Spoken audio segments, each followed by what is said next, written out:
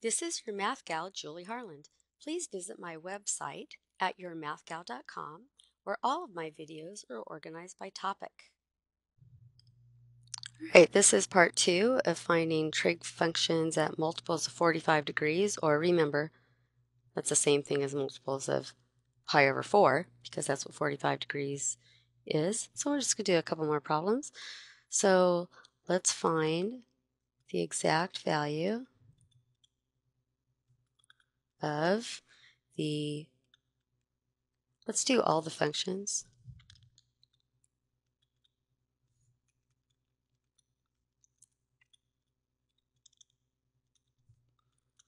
For 5 pi over 4.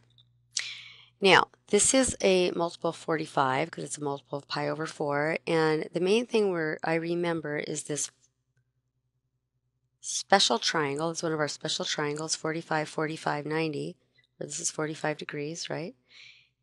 If you have the two legs of this triangle 1, this is side, the square root's of 2, and you can verify that with Pythagorean theorem. That's the main thing I remember. All right, so where's 5 pi over 4? Well, it's down here in quadrant 3. Right? Now, if you need to change that to degrees to figure that out, that's fine. But I think from here to here, right, is pi, and then an extra pi over 4 is right here. So that's 5 pi over 4.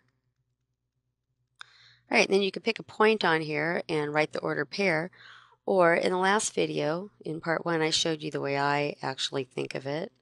I think, well, to get to that point, on the x direction, I'm going -1. In the y direction, I'm also going -1. And the hypotenuse, or this radius, is square root of 2. Now, remember, that's not the length of that side, because you can't have a -1 length. But if you were to write that ordered pair, in other words, it would be -1, -1. And that's the main thing, is when you're getting trig functions, you need to know the x and y value, whether I'm looking at this little picture, my x value, thinking it is -1, or I'm thinking of it as the ordered pair, the x value is -1. So let's go ahead and figure out all the trig functions.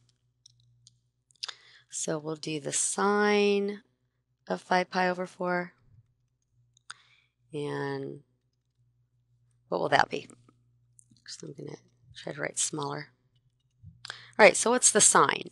It's going to be the y value, whether you look in the ordered pair -1, or you look right here on my little triangle I've drawn, -1, over the r value, which is square root of 2.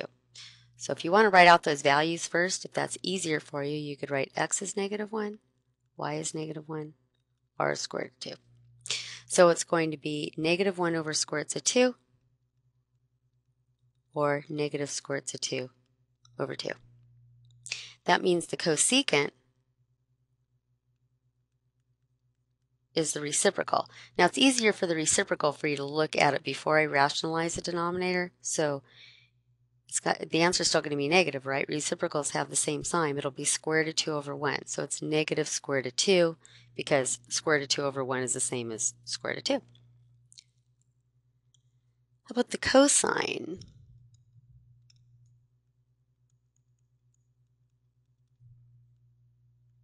Well, you know what? The x value is exactly the same as the y value, so everything's going to look exactly the same. The cosine is going to be the same thing when I simplify it.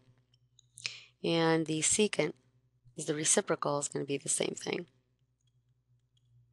So I'm actually not writing -1 over square root of 2 again. I'm just writing the simplified thing, right? Because you would have, again, the x value over the r value, which is -1 over square root of 2.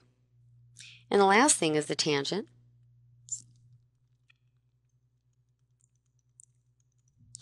So what's the tangent?